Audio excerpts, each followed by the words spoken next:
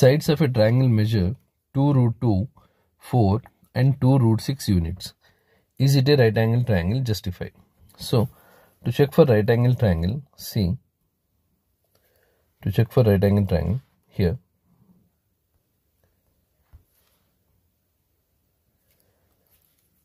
we need to apply like Pythagoras theorem. So, in a right angle triangle, the square of hypotenuse is equal to sum of the squares of other two sides. So, if you take here ABC, the square of hypotenuse AC square equals sum of the squares of other two sides.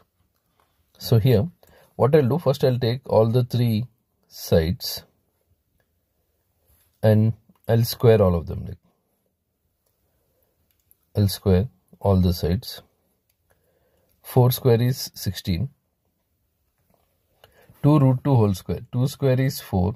Root 2 whole square is 2. So 4 into 2, which is 8. So here 2 square is 4. Root 6 whole square is 6. 4 into 6, 24. So here, see, the longest side is like 2 root 6. So if I'll replace here with hypotenuse with 24. The other two sides you can write like 8 and 16. See, these are the sides after squaring. So hypotenuse I'll take it as 2 root 6. The other side I can take one side as 2 root 2. The other one is 4. Now if you'll substitute, see, AC square equals AB square plus BC square. So AC is 2 root 6 whole square.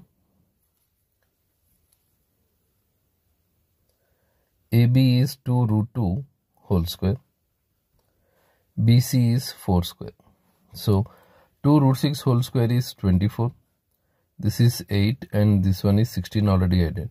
So 24 equals 24. It satisfies right angle triangle. So according to converse of Pythagoras theorem, in a triangle, if square of one side is equal to the sum of the squares of other two sides, then the angle opposite to the first side is right angle. So here, angle B is 90 degrees.